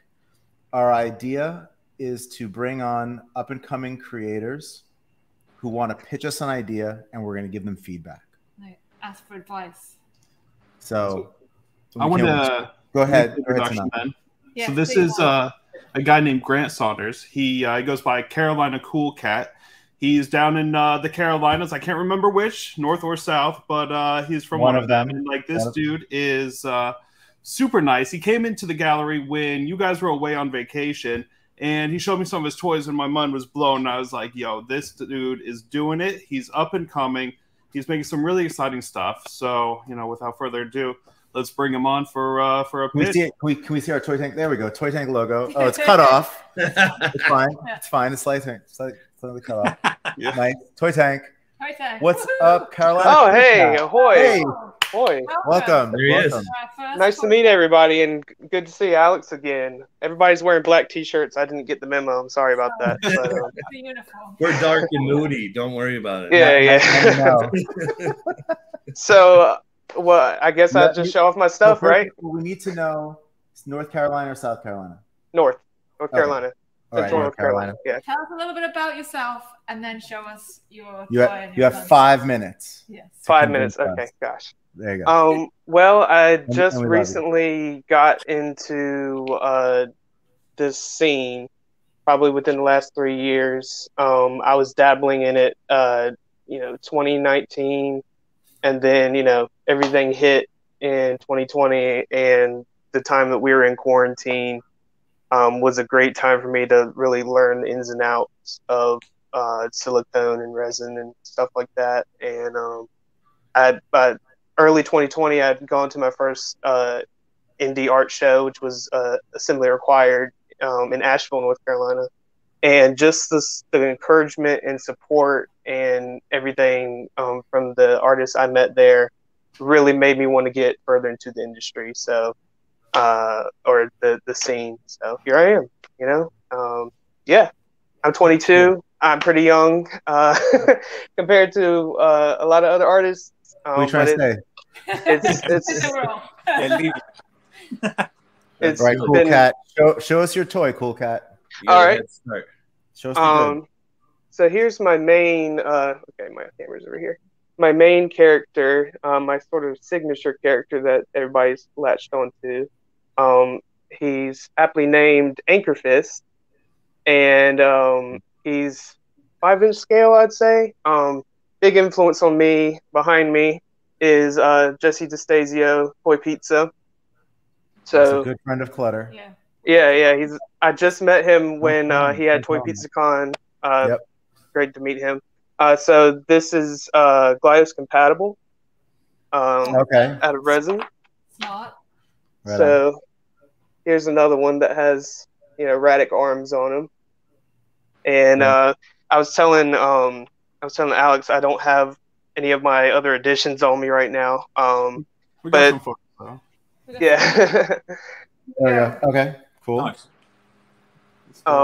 This is a most popular edition. Not really straight up painted, but it's oxidized and stuff like that. It looks like he's been out in the water for a while. And then my newest sculpt, I'm going to have a release of soon on my website, is the Squash, and he is Glyos compatible as well. And 5 points articulation. He's 5.5 inches tall. So he's got, I don't know if you can really tell, he's got a black wash on him, and his eyes glow in the dark red. Love it. That was glow in the dark. That's super dope. Talking Clutter's language. Yeah. And got a sticker to go along with him and everything. Nice. So, Yeah. Nice. And here's the sort of mascot of my name. Try to do like a little lucky cat. This is all original sculpt. And forgot to mention, here's the master sculpt of Anchor Fist. I sort of did like a Kenner Kit Bash. Okay. You know how they did with Adventure People back when they were pitching the Star Wars figures. I sort of took that idea and wanted to put that into my figures. So, I took a bunch of stuff together with an aesthetic in mind, and just milliput and a bunch of other parts and stuff. Nice. So, Very English of you to use milliput. Milliput? Yeah. Very English. Yes, it is very Where English. did you learn about Real, milliput? yeah. All right. I just want to say that Yes. I love it. Keep doing it and Thank keep you. messing with shit and like keep expanding on like your technique, and a big thing is materials. Play around with different materials and stuff like that. But I think it's really, really dope. And Thank you. I I appreciate just wanted to get in and say I gotta go. So, All right. Well, thank you so much. Nice to meet you. For having me on. I Thank really you. appreciate it. We'll have you back because we could talk for days. Of course. Yeah. I'll be back anytime. Anytime. Thank you. I really appreciate it. Thank you, Thanks, Sket. Sket. All right. Everybody Thank you, take brother. care. Bye. Thank you again. Bye-bye. All right. So do you have any, that was great. Sket loves your work. Yep. Do you Yes. have any specific questions for the board? Or the comments. Lots of people love the Sam Squatch. Lots of great feedback. Lots of fire Is it called the signs. Sam Squash? Everyone's calling it that, so I'm guessing it is. It's the squash. the It's just the the squash. squash. Yeah, like the Thing or the Hulk. It's like the squash. Nice. It's dumb, I know, but Like squat. Like Squat. yeah. like the courgette. Oh, okay. I got That it. was, What was that? That's it. He just made an English joke. that was an English joke. Yeah. Oh. In England, they don't have. Excuse me, I got tickled my throat. In England, they don't have zucchini. They have Yeah, courgette. squash. I was making a squash to Yeah. zucchini to courgette joke. Yeah. It's very clever, Jeff. Thanks. What did you say to I me? don't know. I didn't understand what you said, CZ. Very, very clever. I like it. Oh, thanks. Thank you. Go fuck yourself, Kimberg. Thank you. So what I love about these toys, oh sorry, but what I love about these toys is like when you came into the gallery, you had a couple on you, and it gave me the opportunity to like hold one and like really check it out, and like, Yeah. and I was immediately blown away. The quality was top notch. You know, your paint jobs are fucking awesome, and like you're really doing it, and like it's just really nice to meet like a young designer such as yourself who's like, you know, who just took that initiative to like go forth and just do it and put yourself out there. And I think that that's really one of the hardest things to do, and one of like the best things to do is to just take that first step and like enter a whole new world and just say fuck it and do it. And you're doing it, dude, and like that's so like inspiring to me. So like thank you for doing it. 100%. Oh, yeah, well, I appreciate the opportunity to be on here, and it's been really fantastic doing this and everything. Good. Oh, Making it Gleos compatible is super smart. That's a whole world. Of those of you who don't know Gleos, go check it out. It's a whole world of figures that can then interchange with each other. And if you don't know Matt Dowdy, yes, we should get Matt Dowdy on. we should. Yes, please get Dowdy on here. I met him. Oh, that's a really good. I'm writing that one down. We'll get Dowdy on. I met him when I was in Beacon for Toy Pizza Con, and just talking to him was phenomenal. He here this year? Was Matt Dowdy here this year? Yeah, he was here for Toy Are Pizza you Con. serious? I'm sorry, I didn't mean to rat him out or anything. Oh my we god! No, we weren't here. We were on vacation. Yeah, I love. Yeah. If we weren't on vacation, we were like just coming back and decompressing from being away. Yeah. I love Matt Dowdy so much. Oh my god, He's really, really cool. really, cool. yeah, he's such a good person. And his encouragement, and he told me that he had my Anchor Fist on his desk. I was a little starstruck. Did he tell you that he wanted you to sign a derivative works contract? I'm sorry. No, not yet. That was a sketch joke. There you go. That's awesome. So yeah, do y'all have any comments, personal comments on my stuff, or any critiques or opinions? So tight. I mean, he works tight, man. Thank you. The squats, is that hand sculpted, or is it? I 3D and then 3D printed, and then so I used I don't remember what brand it is, but it's like Hobby Store. You know how they have figures of like animals or unicorns or whatever. So I used a Yeti figure and a Bigfoot figure, and I cut them up, and kit bashed them up and like and then I did all his fur, and there's these little back details. I added like little leaves and everything. Those are all milliput. I had to do this articulation from scratch, all the Gleos articulation from scratch. So I had to like cut it and sand it really flat and add the pegs and everything like that. So yeah, it's another kit bash figure with sculpting on it. Very cool. So yeah, have you thought about doing carded figures? Yeah. I have a couple friends that do like screen printed cards, and I definitely want to collaborate with them.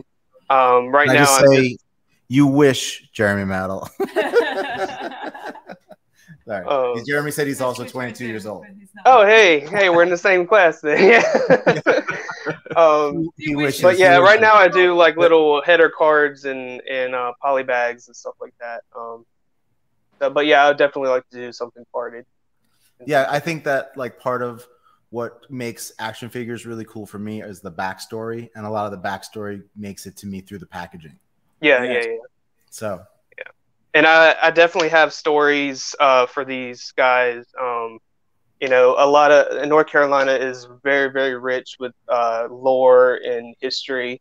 You know, on the coast, you know, Anchor Fist, we have the Lost Colony, the mystery of the Lost Colony. We have Blackbeard, and then in the mountains we have a bunch of cryptids and the Brown Mountain Lights and everything like that. So I'm definitely trying to connect the North Carolina lore with these stories, but hopefully I can eventually get a comic book out or something of these dudes. So yeah. That's so cool. Shout out to Assembly Required. I love that that's where you found like a home. I think the bootleg community in particular is one of the like most welcoming, and like we'll tell you everything of how to do it, and we'll support you, and we'll show each other's works, and I think that's really an awesome thing. And it's such a direct art form that people can come in and be known very quickly. Yeah, because there's like such a small barrier to entry. So if you're good and you're great, everyone can find out about you very quickly, and I think that's really positive. Yeah.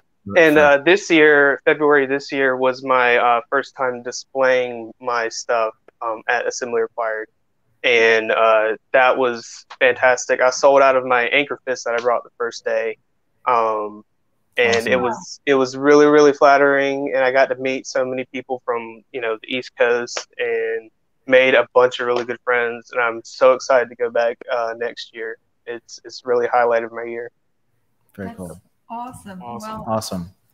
Well, thank you for coming on. Yes. Carolina. Thank you for having me. It's an honor. Yes. If you want to take part in Toy Tank and show us your work, ask for critique, promote your work, drop us a line, drop us a comment, and we'll get you on the show next week. Thank you so much. Thank you, Cool Cat. We'll stay in touch. Yeah, thank you. Thank you. Cool. That was our first Toy Tank. That was the first Toy Tank. We're going to have more people. It went well. Yeah, it's fun. He's sweet. I really loved his accent. Yeah, it's great. Yeah. That'd be good. Yeah, we'll like this was a trial.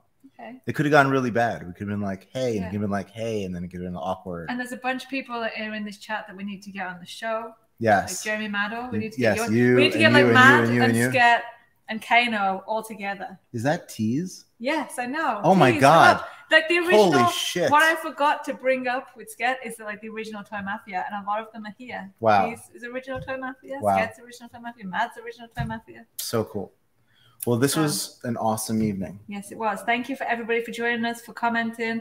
We didn't do a sneak peek with Sket. Oh shit. Oh shit, we promised you, so we should still do it, yes, right? Yes. We'll just do a quick sneak peek. Because it was hidden. I know. I was like, where is it? I was looking for it on the table. So we have some more Cambots coming out with Sket, which we're super excited about. And this one is one of our favorites. This is the Doom Vader. And he has an awesome little cape that attaches. So you're probably familiar with Sket's Doom Vader concept. We've developed it as a Cambot. It's ready. I would think we'll see it in we're spacing things out. So I would think we'll see it in 2023. But it's ready to go. And it's rad. Yes. And also, don't forget that we have a special giveaway as well. We do. We're giving away the pink Sket Formula One. So these are sold out. Yeah. This is like one of just a couple that we have here in our AP back area. We'll get Sket to sign him, maybe. Yeah. I'm sure he wouldn't. Yeah, we'll do something cool. Yeah. So we'll figure out how we're going to give it away. You have to comment for a chance to win. #Sket One giveaway, I think. Okay. And you have to comment on YouTube? Yes, you comment on YouTube in the chat. Do #Sket because we're trying to drive that interaction on YouTube. Come on. Sket giveaway, and then we'll pick the winner next week on our show. That toy looks great with your hair too. #CZ's sexy. Come on, CZ. What's up? Woo! All right. Awesome. Okay. Nice. Well, and the other thing is we're having a drop tomorrow, and you wanted to. Oh yeah. Tomorrow is the Creon. The Kick in the Bucket. Double cast. Made right here in New York. So this is available at 11 a.m. EST tomorrow on our website. And what else? Anything else? Susie, you got anything this week? You want a promo? No. Next week is the opening of Planet Rainbow Sparkles next Saturday, a week on this Saturday. So that's going to be awesome. Over 100 artists in a rainbow display on the wall. It's probably our most beautiful show of the year. Miranda does the wall herself. She labors over it. It's awesome. It's dope. It's fun. It's really always a beautiful. Yes, Miranda dials in the sequence. It's dope and awesome and beautiful. And the opening of Jagbot, which is going to be, is that the first glass show that's happening at wow, so the premiere glass show at Clutter, which is super exciting. Jag is an internationally recognized glass artist who was well known for his functional glass items, but then he's also created these money bags, which are highly collectible. And so he's going to give us some of those, and then we have some other original works of his as well. So in the same time as Rainbow Sparkles, you also have Jagbot. So just don't touch the glass, Alex. Don't touch the glass. No, don't touch the glass. Oh yeah. I'm not allowed to move any of the glass. I have two. I have to go back to episode 1. I have 2 technical questions about YouTube. Okay. So wait, but King Konga, this show is every Thursday. Yes. Come back. Every Thursday. Tune in. When people are hashtagging in this chat, is this chat on YouTube? Yes. Or is this chat in this program that we use? Super classic episode to respond. In YouTube. We can invite them. Do you want me to invite? Should we send an email to Paul? That would be an awkward episode, but I mean, we've spoken with Paul before. We actually found, Gary Rosansky found a copy of the interview that I did with Paul and Huck at the first 5 points in Brooklyn, I believe it was, right? It was the first year that we did it in Brooklyn. And so Gary sent me that, and I screen captured it off of the live feed on Facebook. And so we're going to post that on our channel. I haven't asked Rosansky. I don't know. I thought we should post it, or at least post clips of it. Sure. I'll ask Rosansky for permission. Yeah. Hey, Rosansky, he's at, isn't it Designer Con right now? No, not yet. It's this weekend. Is it this weekend? Yeah. It's this weekend. Yeah. And if you want to read some interviews with Sket from over the years, you can pick up some Clutter magazines, because this is what we were first and foremost, is a magazine. And so he's in issue 8, 9, and 2. But now we're a video magazine. Now we're a video magazine, yes. But print, not print. I keep touching the mic. I don't know if you guys can hear that. Read historical facts. Yes. About Sket and how it's in the time capsule of paper. Yeah, in the time Remember capsule. paper? It's like a dad joke, right? Remember paper? Remember magazines? Did you read them? All right. I think we've wound down. Yeah. So on that note, I fucking love you, CZ. I fucking love you, Tanaka. And everyone who joined in this episode is incredible. We had so many people show up, so much great interaction. Thank you. This was wonderful. And thank you, Sket, for coming on and telling us everything. Like, just really, like, Sket's always so professional, so loving. He's the man. He keeps it real. And it was just a pleasure to have him on. Yeah. So. All right. We'll see everybody next week. Same time, same Stay safe, everyone. Thursday. Thank you.